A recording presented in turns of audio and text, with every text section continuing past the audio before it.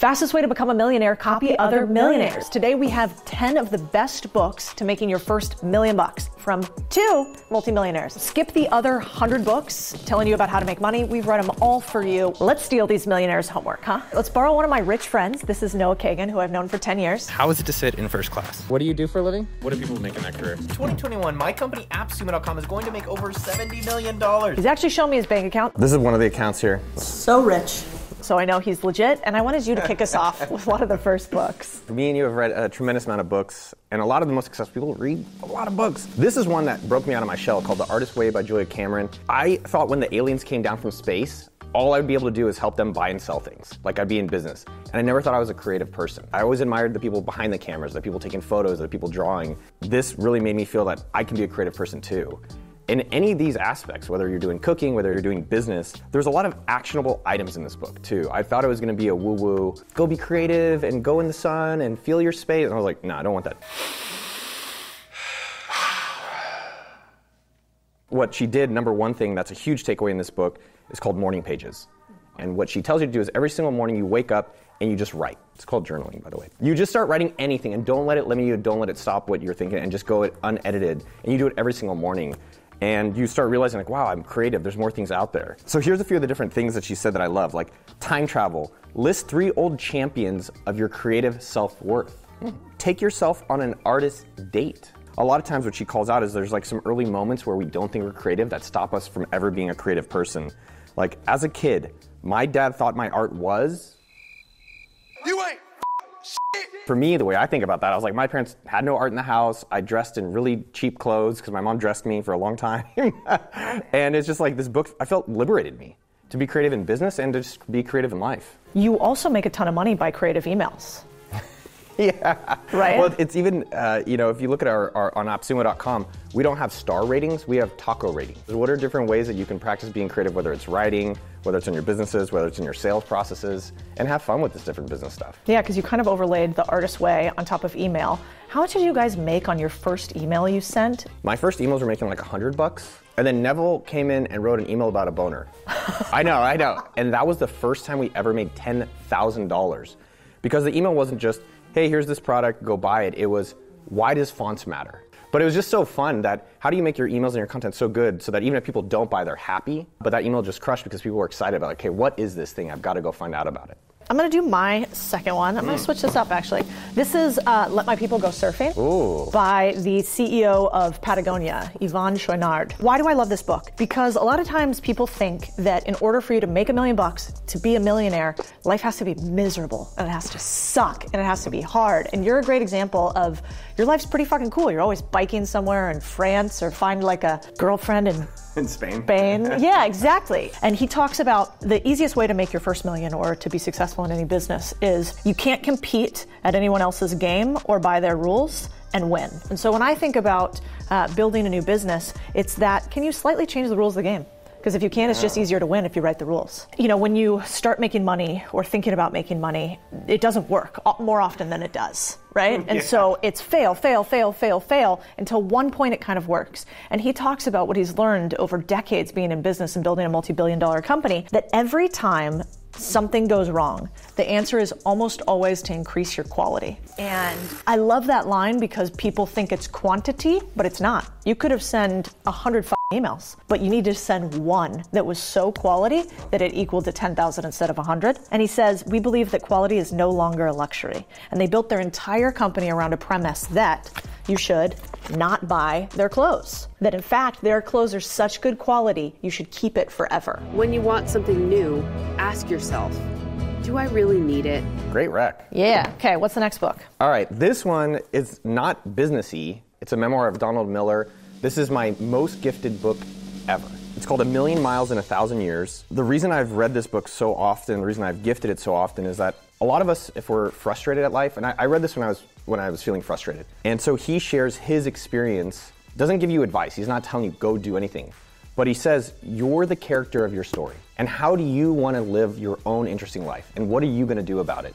How do I create my own hero's journey? How do I create that own story arc where I can actually live an amazing life? And so I need to go be around interesting people. And then he's like, I'm not happy with my health. I'm gonna bike across America. And so there's part of the story where like he's never really biked, gets on a bike and goes with a group of people and just starts crossing America. Whoa. And so the whole story, it makes you realize that all of us can live interesting lives. All of us can do these cool things. All of us can do hard things, like bike across America, be in a committed relationship, write a book, start a business. I think when you start reflecting on your own life as a character and you're the author of this book, you're like, how do I want this chapter to end? Because you can make it however you want. And that to me has always been inspiring. Like I started biking across America because of this book. I just think it's so cool for all of us to realize we can live these amazing dream lives and you can start doing it today. I talk to people literally, hundreds a day and it's, hey, I'm not happy with my job. Hey, I'm not happy with my partner. Hey, I'm not happy where I live. Hey, I'm not happy. It's like, great. Let's start changing the story.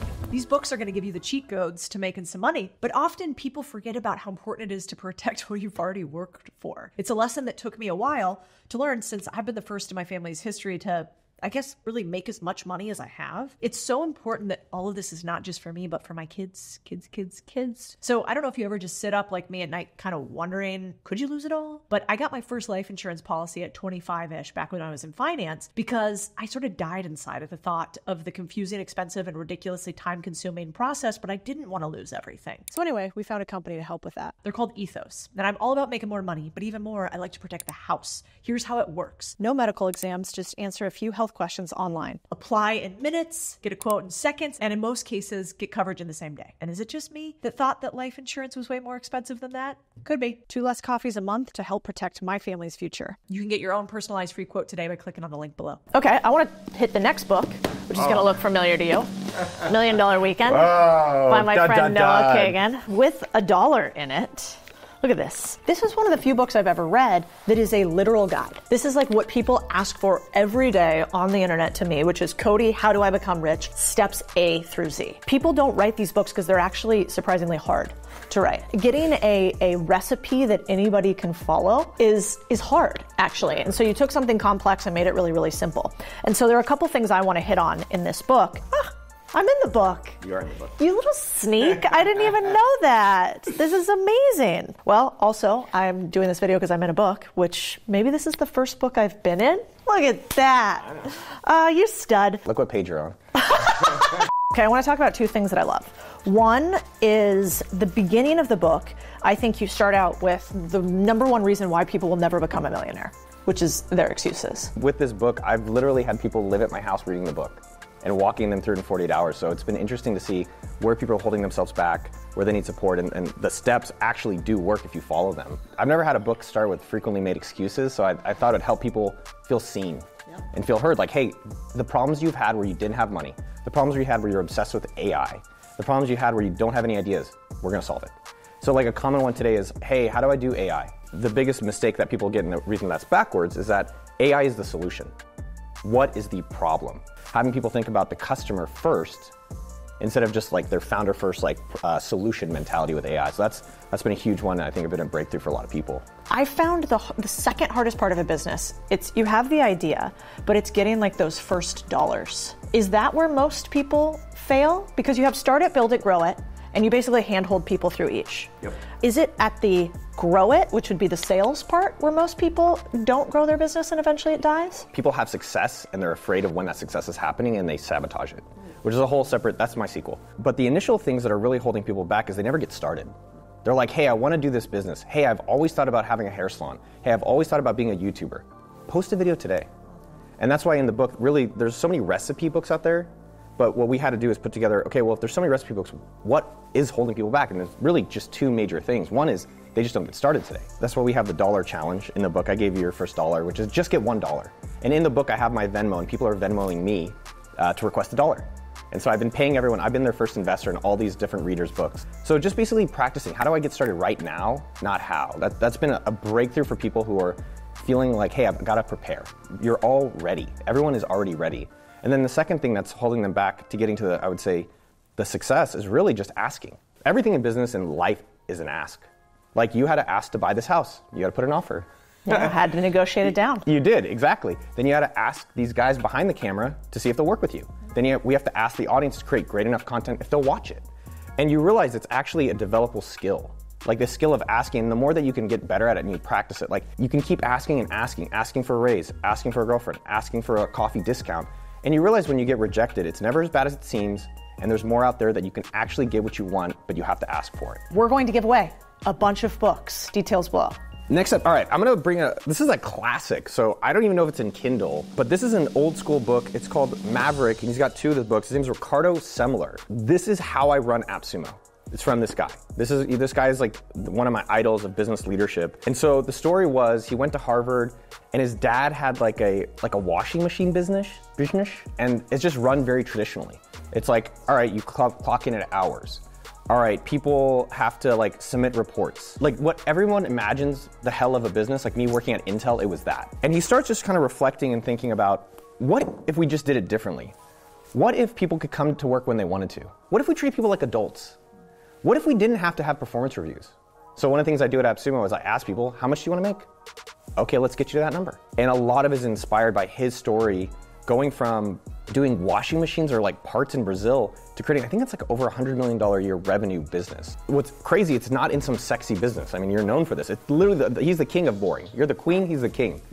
And this guy empowered his team to have fun with their business. He empowered himself to live a dream life. And I really like how he shows it through his own story of mapping out, here's how I've scaled this business through kind of double checking all the rules of business. And people on YouTube, the second you start talking about leadership and running a business, snooze, everybody leaves. And it's so crazy to me because that's where all the money is. Everybody thinks I can become a millionaire by myself. I don't know, really hard. And so if you actually want to make millions and millions and then tens of millions and then hundreds of millions of dollars, you have to become a leader and you have to get people to follow you. Otherwise, it's just never going to happen. 100%. And nobody wants to talk about it. And everybody wants to talk about how to invest in an Airbnb side hustle, which is never going to make you your millions. And even if it did, it'll be with 100 employees. Okay, let's go to the next one. You're going to see a common theme here. This one's called Real Artists Don't Starve. This one I thought was really important when I first started out because, and I read it on my phone, so I'm going to go through here. When I was first starting out, I had a lot of fake beliefs in my head about making money, like real artists don't sell, like salespeople are kind of gross. Asking for discounts means I'm poor or cheap or don't have the money. I had all these lies that I told myself that came from being, an immigrant Latina. Once you start doing that, people push back because people see success and success is a mirror for their failures. The more successful you get, the more you sell, the more people are like, I'm gonna shit on you a little bit.